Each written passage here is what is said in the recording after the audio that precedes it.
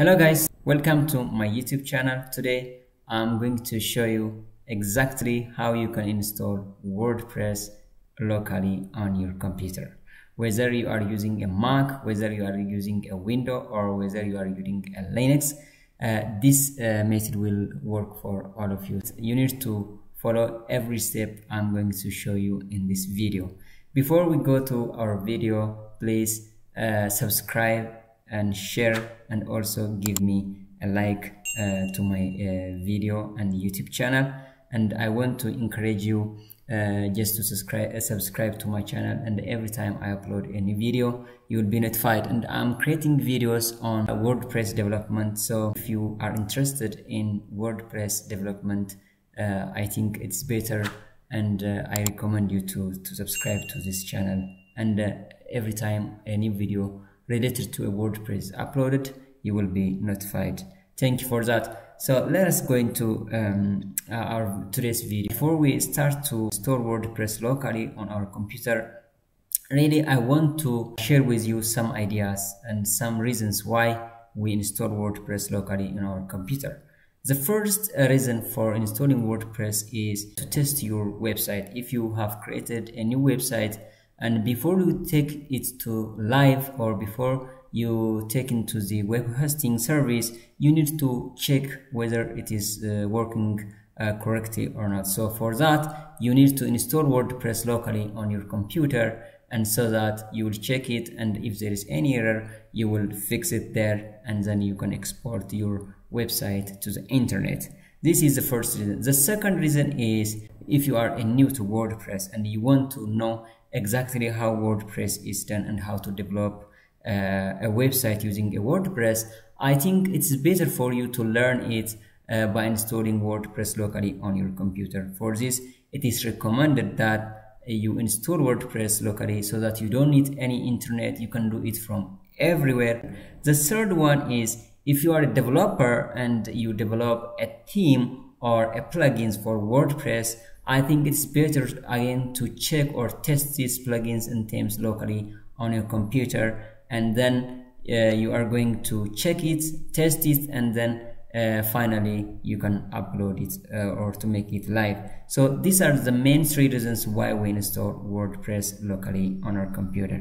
With that said, let us go to our today's video. There are so many softwares you can use to install WordPress locally. For this tutorial, we are going to learn how to install WordPress locally using Localhost. I'm going to show you exactly how you can download it, how you can install it, how you can run your WordPress locally on your computer. Please stick together until the end of this video, and please don't forget to subscribe and share, and also like my videos. Thank you. Okay, let us start. On your Google search bar, type localwp.com. This is exactly the website we are looking for in order to download the software, what we call it the local software. It is the #1 local WordPress development tool, and then it says create an account, or you can download it from here. Additionally, if you go at the top right corner, you will find a download button, so you can use either of the two, and I can use this one for example. So here, click on download. Then it will request you to choose a platform. As I said, if you are a Mac user, Windows user, or a Linux user, it is free to download it. So I'm currently running on Windows, and I select this one, Windows, and you can select as according to your operating system you are using. The second one is it requests you some information: your first name, your last name, your email address, and your phone number. And then after entering every information, you click on get into it now, so that it will download a software for you without any hassle. After the file is downloaded, you will get it in the download folder. If you are using a window, you can follow with me. Download, and then programs. To install the software, double click on this software. Okay, window for installation process is coming.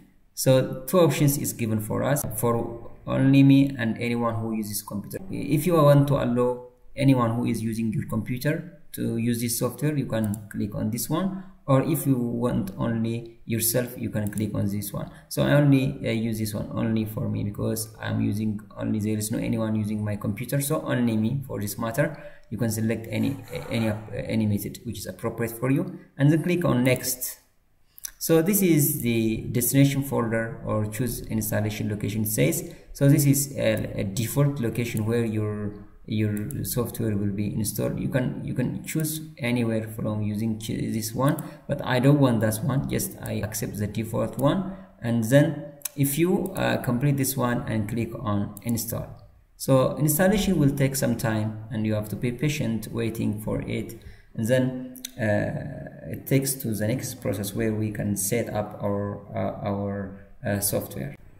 So this is a window coming. It says you need to agree to the local terms of services. So click on this and I agree here. So a new window is coming. It says to help make locals a great as you would love if you turn on error reporting. So if there is any error, it will report to the local. I really like that one, so turn it on reporting. That's good to help them. Maximize your local software. It says welcome to local, and at the bottom you will find create a free account button. So we don't want to create an account, just we want to install WordPress locally. So at the top right corner, click on this cancel button, and so that it will take to the process where we can really start to create our new site. Before we create a new site, we need to set up the router. So at the top left corner, you will find 3 horizontal lines. Click on that, and then go to preferences, and then go to advanced, and then router mode. You need to change this router mode. As you can see, if it is site domains, routing mode will use local site domain and allow HTTPS, which does not work for us. So localhost routing is less prone to conflict but does not support HTTPS. So we will select localhost. Okay, don't forget to do this before you start to install your WordPress. After selecting localhost, click on apply, and then at this point click on cancel button. Now our setup is ready, done for us. What we do is we will create a site here. Okay, it says what is your site name. So our site name is WP, to say WordPress tutorial. It has an advanced option at the bottom. Create a file from blueprint. Yes, we'll select do not use a blueprint. You have to select it. We click on continue. Now here also it says choose your environment. You can use a preferred or a custom one. Custom one, that means you will select everything, your database, your web server, and PHP version, but I go with preferred one. So click on continue. The third part is set up your WordPress. That means when you create your WordPress website, you have to enter your WordPress username and your password in order to access the WordPress dashboard. So for that, our username is just say root, and password is also root. We don't go further. You can put any email address. Here is my email address, and then here is also an advanced option. Is this a WordPress multiple site? No, it is not a multiple site. So click, just make sure it is no. If it's multiple site, you can click on yes or something like that. Then if you finish this one, add a site.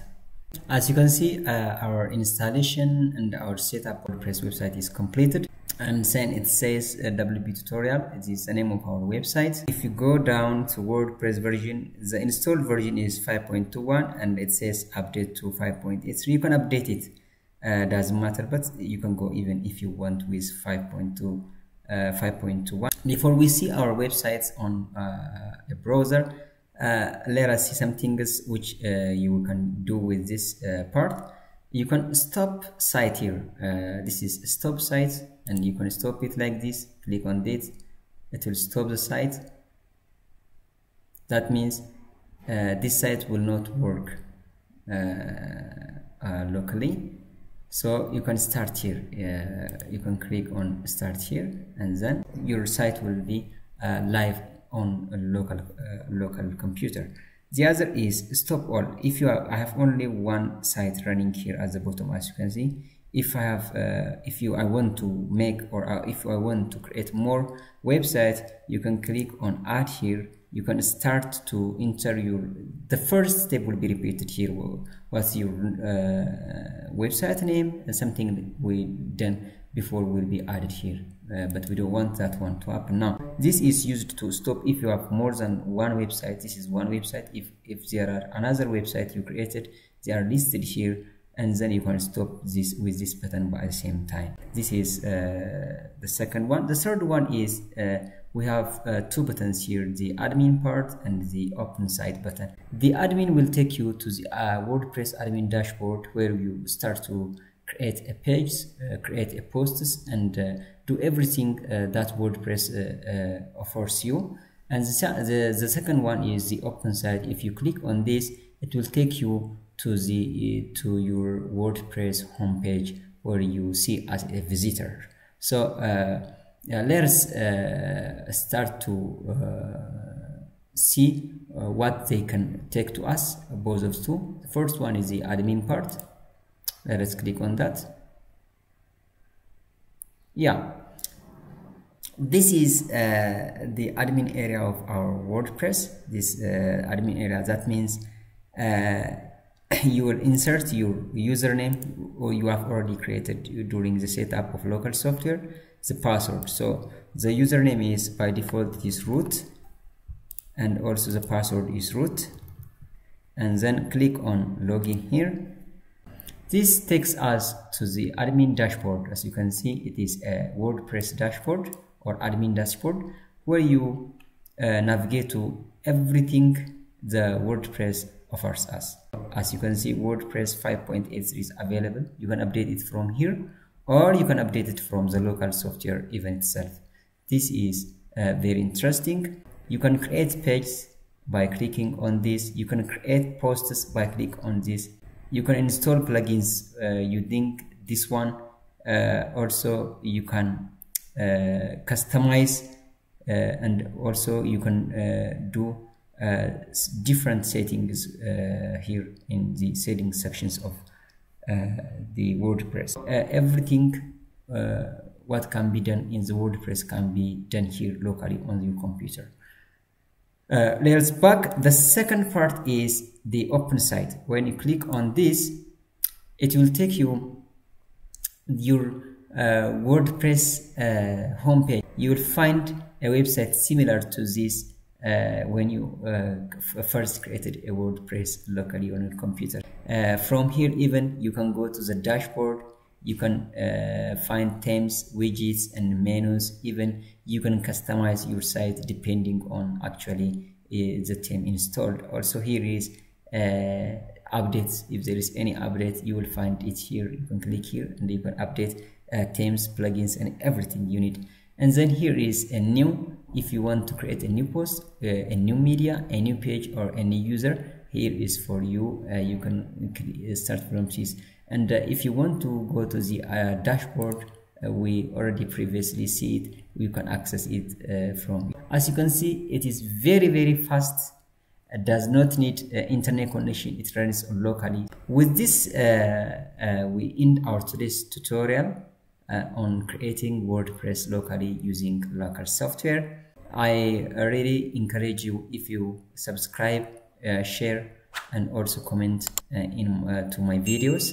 And also I start to create tutorials on WordPress, which will help you, and also which makes you to develop WordPress easily. Please don't forget to subscribe to my channel, and thank you for that. Thank you. Bye.